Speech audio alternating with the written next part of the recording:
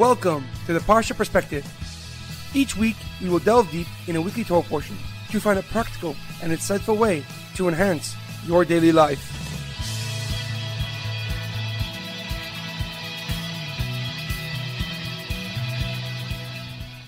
Thank you for tuning in.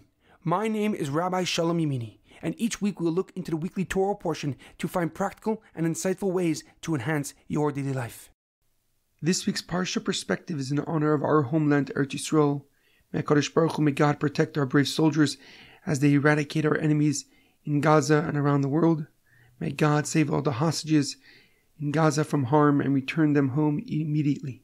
I want to wish a happy birthday to the 9-month-old baby Kfir, who was kidnapped by Hamas and is now past 1 year old, has 100 days and beyond since in captivity. This week's Parsha Perspective is in honor of the Refuah Shlema of HaRav Amitai ben Shoshanna and all those who need to experience a speedy and complete recovery. This week's Parsha Perspective is in loving memory of Edward Ben Efraim, Shlomo Ben Edward, and Yirachmiel Daniel Ben Gedalia. May their souls be uplifted and may their memories be a blessing. This week's Torah portion is Parshas Bo. Anticipate the Geula, anticipate the redemption. Before I begin, I would like to mention that this Shabbos is Yud Shevat, the anniversary of the Rebbe's leadership over the Chabad movement since 1951. The Lubavitcher Rebbe, Rav Menachem Lushnierson, assumed the mantle of leadership just 1 year after his father-in-law, the previous Rebbe, had passed away. With immense dedication, the Rebbe set out to rebuild the Jewish people after the Holocaust.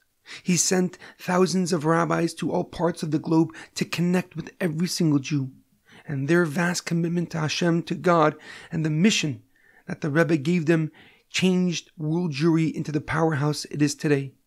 And we mark this special day by rededicating ourselves to the mission the Rebbe set before us. Reignite the fire of every Jew.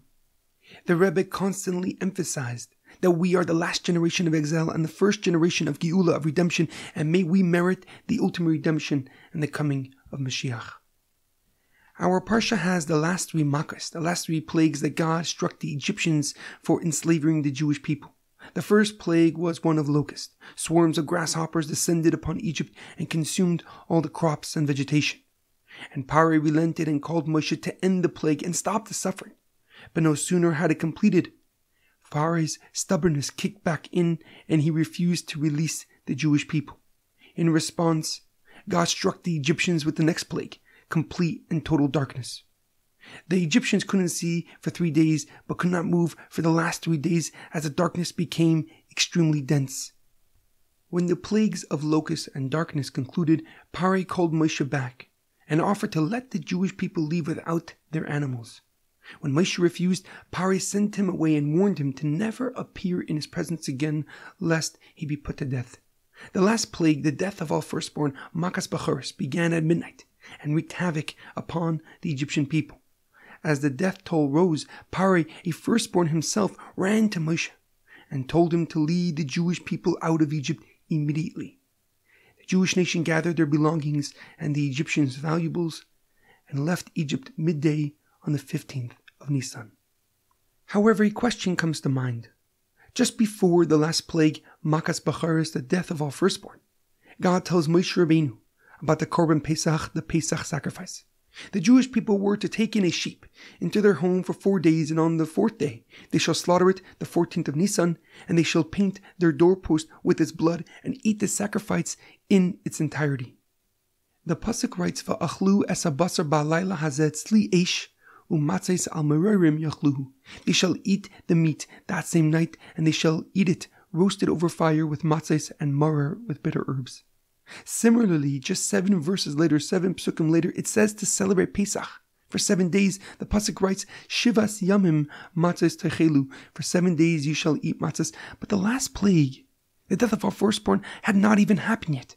Nor did they leave Egypt, and Pesach is a celebration of our exodus from Egypt, of Yetzias Mitzrayim. How were they already instructed to celebrate a redemption that has not yet occurred?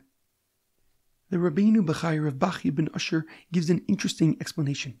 He answers that the matzah and celebration here commemorates the matzah by Avram Avinu, when the angels came to notify Avram Avinu and Sarah Imenu that their son Yitzchak will be born. the angels were given matzahs to eat.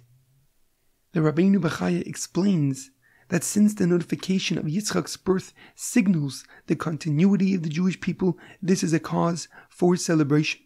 Before Yitzchak was born, Avram was told by God that his descendants would be enslaved but eventually freed to go to the Promised Land. And now, with the preparations to leave Mitzrayim, to leave Egypt, God is finally fulfilling his covenant, his promise with Abraham, and redeeming his descendants and leading them to the Promised Land. However, the Orach HaMakadosh, Rav Chaim Ben Attar, a Moroccan commentary and Kabbalist, gives a deeper and more profound explanation. He agrees with the question, why were we commanded to celebrate a redemption that has not yet transpired? How could they remember and commemorate a freedom from slavery that isn't their current reality? And the Orach HaMakadosh answers that this preemptive commemoration set the path for the ultimate celebration and the redemption that took place. Through their belief in God to fulfill the covenant made with Abraham, they merited and enabled Yetzias Mitzrayim, their exodus from Egypt. The Jewish people's actions set the stage and paved the way for God himself to come down and avenge the blood of his nation. According to the Orach HaMakadosh, our deeds must preempt and anticipate the blessings, the holiness we wish to have in our lives. And similarly, the Lubavitcher Rebbe always emphasized and concluded his talks by mentioning that it will take all of us to pave the path for the Geula, for the ultimate redemption and the coming of Mashiach.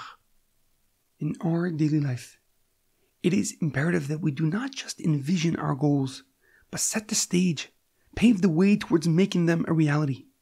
And this is true in our mundane lives as much as it applies in the spiritual realm. Each day we are presented with opportunities to lay the groundwork to achieve our goals and accomplish our dreams.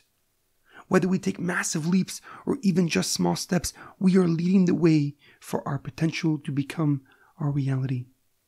I will conclude with a powerful quote of the Lubavitcher Rebbe. The world is a reflection of our own inner state. When we cultivate peace within, we bring peace to the world. Have a great weekend and good Shabbos.